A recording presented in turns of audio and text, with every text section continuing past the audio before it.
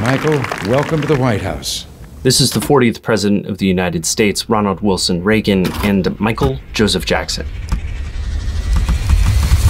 1984, Michael Jackson. For Michael Jackson brings a thrill a minute to his millions of fans. We have quite a few young folks in the White House who all wanted me to give you the same message. They said to tell Michael, please give some TLC to the PYTs. So this is not just a footnote in history. It actually connects, in a weird way, to the reason that you have to be 21 in every state in the United States to buy alcohol. I'll show you. States determine their own minimum legal drinking ages. And in 1975, they looked like this. All these blue states are at 18. All these green ones are 19. Delaware is yellow, alone at 20. These orange ones are 21, but with allowances for lower alcohol levels in stuff like beer and wine. And these red ones are the 21 and older states. It's a complicated map. Now look at the map today. It's all 21. How did that change happen? This story takes you to a political crossroads and the Supreme Court, and in a weird way to Michael Jackson shaking hands next to the president while dressed like this. But the drinking age change is ultimately a story about roads.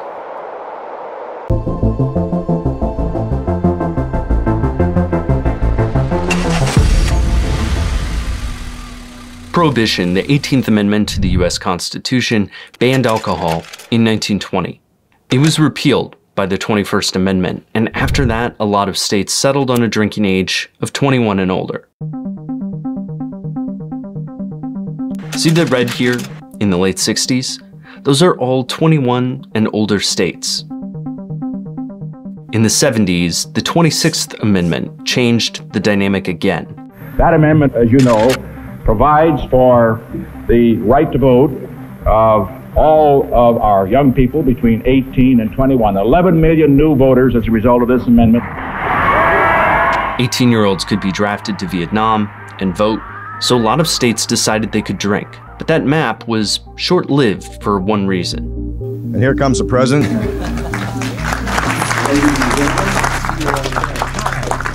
Nearly 50,000 people were killed on our highways last year. Now, out of this statistic comes an even more chilling one. Drunk drivers were involved in 25,000 of those fatalities, in addition to 750,000 injuries a year.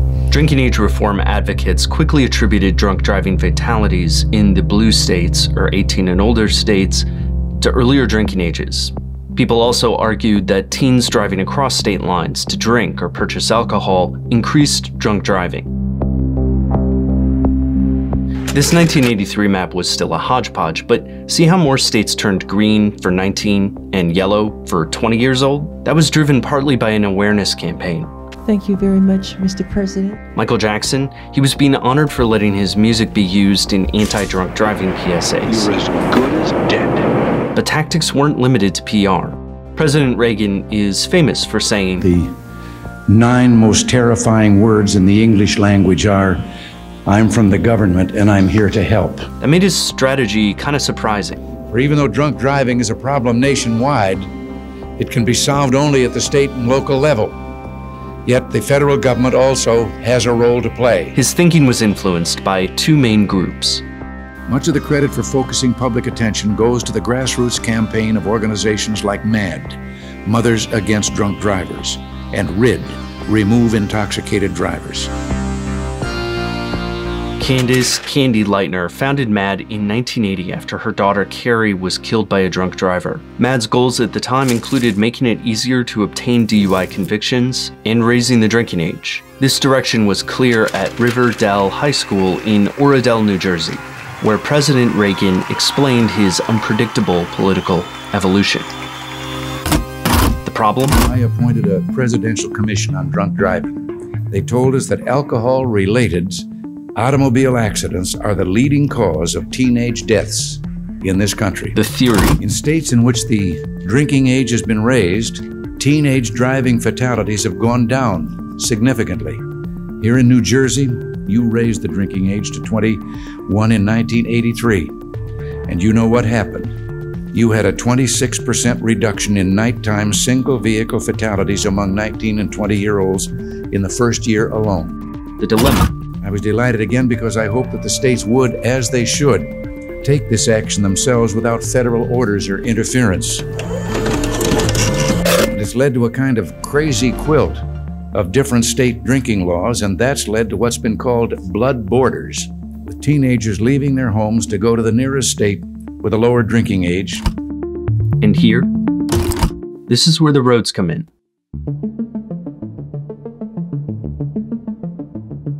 The Interstate Highway Act of 1956 created a network of roads largely funded by federal dollars. These roads quickly became crucial to state economies. That money also became a way to bend the states to federal priorities, even if it meant Reagan had to change his typical political positions. I've decided to support legislation to withhold 5% of a state's highway funds if it does not enact the 21-year-old drinking age.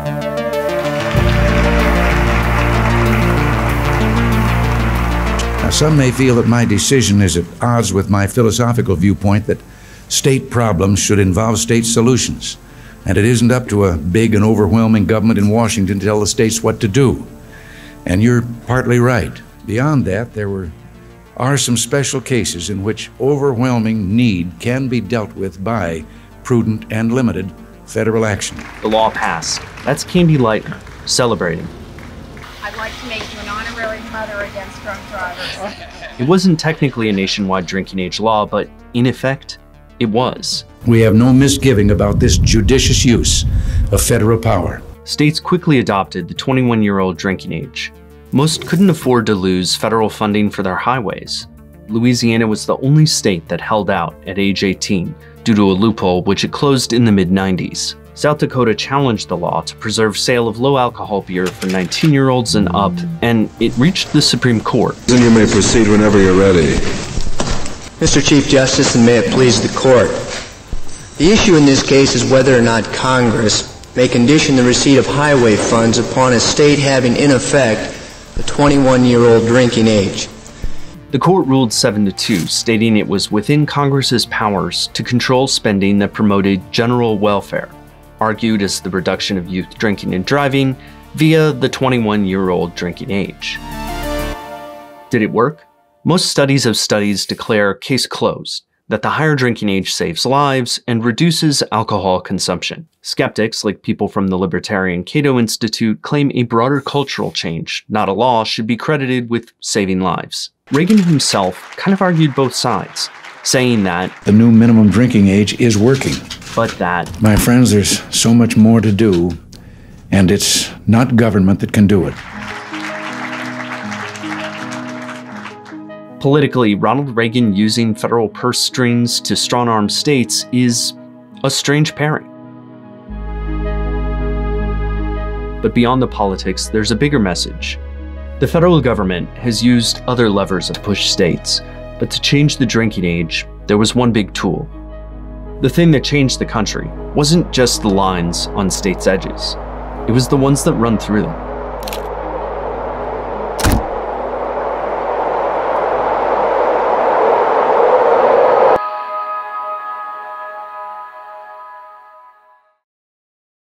Alright, that's it for this road trip edition of Almanac. I'm about to reveal what the theme for the next edition is going to be, but first I want to read some comments from the last video all about Route 66. People born in the 20th century, the reasons in this video. 2000s kids, ka-chow! Ka-chow! So many cars comments. That warning at 1 minute is basically TLDR, hey tourist, wild donkeys kick. Alright, that's it for this edition of Almanac. In the next one, I'm going to be looking at the big ideas that completely changed movies and had nothing to do with Hollywood.